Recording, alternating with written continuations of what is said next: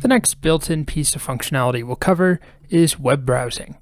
So web browsing is enabled by default.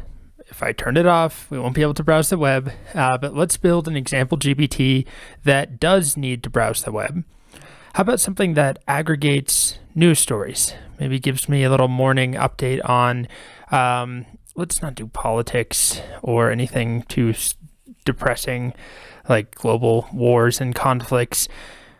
How about news around, how about just good news? Let's do that. So generate a GPT that can retrieve happy or positive news stories by browsing the web and summarizing these stories. So of course I could type this out myself and do the instructions, but I'm just going to let the GPT builder do it for me. The point here is just to show that we can browse the web.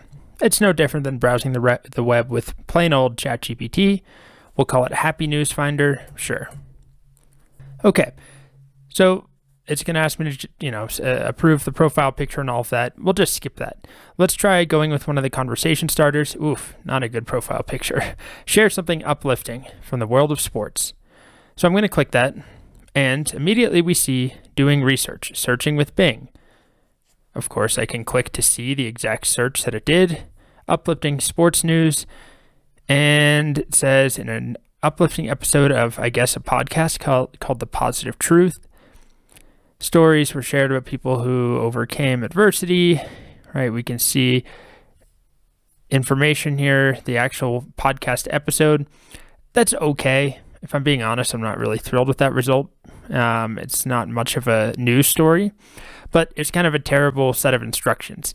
I just wanted to show you that, we can browse the web. And if I turn that off, right, let's do share something uplifting from the world of sports. It doesn't do any searching. Now it's just relying on its training data and recalling something. Let's see, 17-year-old Sarah Gilbert won national high school cross-country championship. Let's see when that actually happened. Well, I can't find any trace of this story on the internet. It very well might just be a complete hallucination or an amalgam of different news stories. Either way, it is not recent, right? It has nothing to do with browsing the web because I turned that off. It's enabled by default, but if you don't want to allow your custom GPT to browse the web, just like if you want to disallow image generation, you can toggle that off. Okay, pretty basic stuff.